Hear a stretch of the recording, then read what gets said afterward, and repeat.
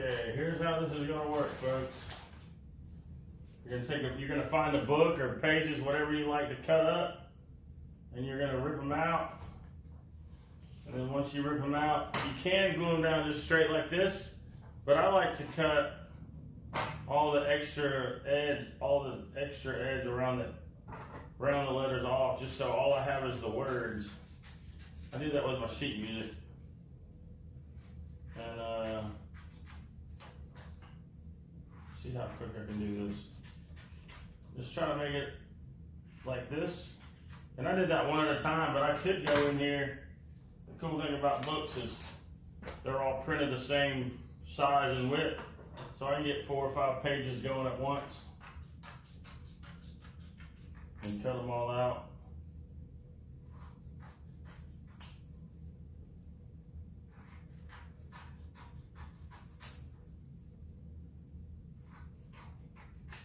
And then you get these and you can go through one at a time and see how you got multiple pages.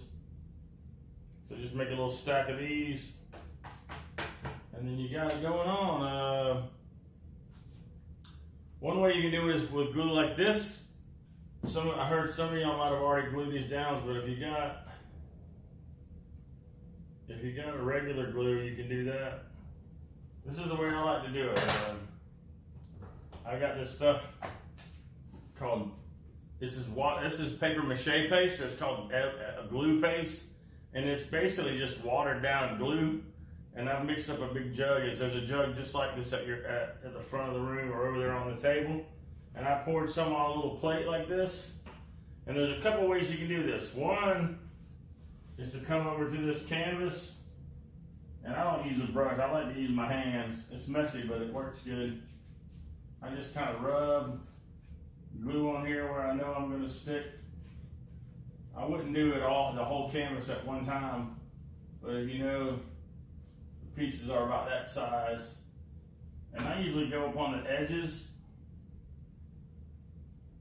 and on the back side because I like to wrap around the side of the canvas, so there's a little paper edges on the side. Makes it look a little bit better. And then you just come up here where it's wet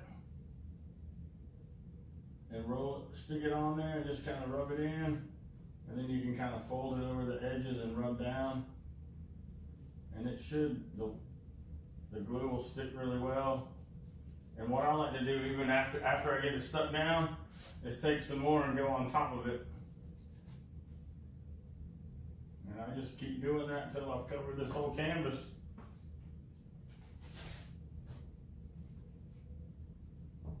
And I got a whole stack of these. And you don't have to be OCD, but sometimes you can figure out which side looks the prettiest and try to get the letters all going in the same direction. If you want to be like me and be OCD like me. But you can just rip them all up, going in all different directions, and you don't have to cut off this white edge if you don't like, but this is what I do. And sometimes you can put paste on the actual page. And I'm going to go a little bit higher, a little bit around the edges here. Just so I can fold it down.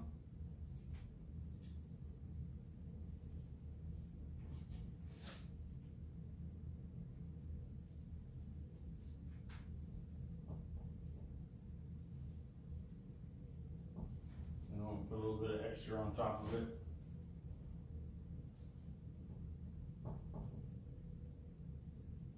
And I'm kind of pressing down hard when I do this. But you don't want to press down hard enough to where it's going to slide it around. You want to get it just hard enough to where it's going to stick. And I'll just keep doing that until I got the whole thing covered. I'll try to do it and then time lapse it just for fun. Woo! Here goes nothing.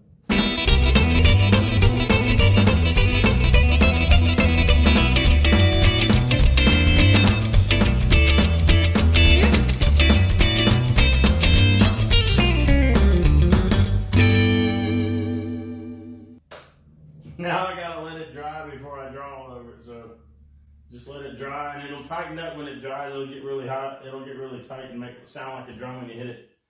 Peace. this one right here is still wet. So just for the sake of the demo, I'm gonna take it away, sit it over here, let it dry. I do have a little square that I did. This is glued down the exact same way.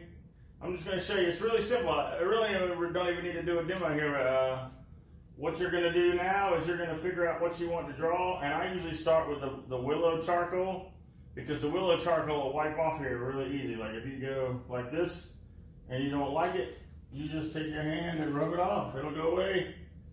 Try it while you're laying out your drawing. Try to keep it really light so you can walk it away. You can't really get that dark with this, plus it will still walk away. But don't use the compressed charcoal, use the willow charcoal. And let's see if I can draw something right here real quick. All the examples I showed you were faces, and that's what I like to do. I'll see if I can draw me a face real quick.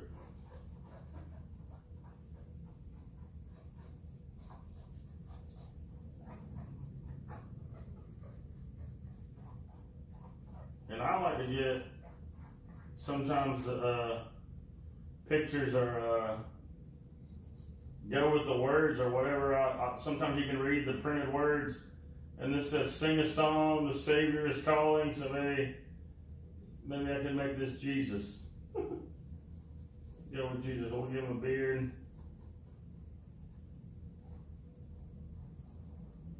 Some long hair maybe.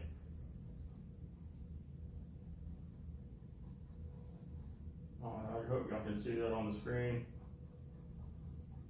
Well, what I would do, I would just try to get this as close to like I wanted it with the charcoal. And what I do when I do mine is I draw with the charcoal, I get it exactly laid out where I want.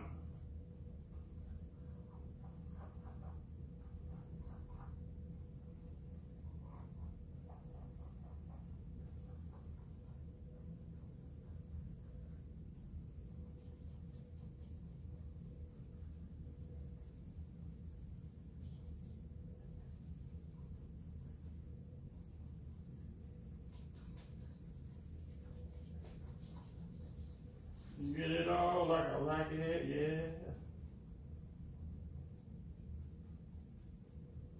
But I would get it all kind of drawn out like I like I give it a little toga here.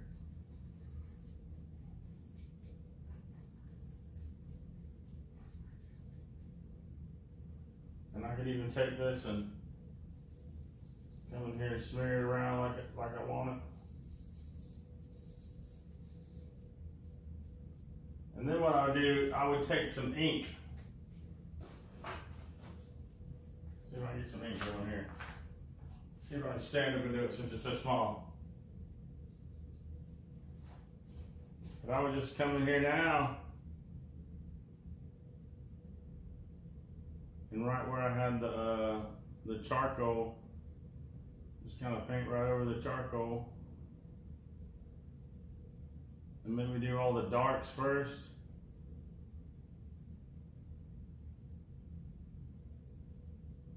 And while you're doing it, sometimes the chalk and the ink will go together.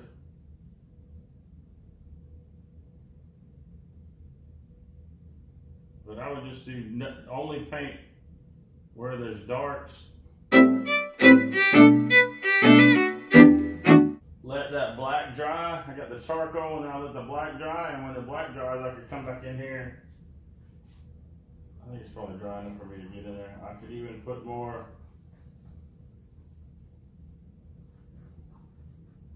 put some more shade and modeling in there. And if I wanted to do it just with chalk and just leave it with chalk and ink like I got it, that would be fine. Or if I wanted to come back in here and make water down the ink and do a wash, that might even be cool. Like let it dry, and then instead of doing light gray with the charcoal on his neck, I could do the light gray with the wash. The cool thing about the chalk is I can smear it out if I get it too dark. See how it's slowly turning into Jesus?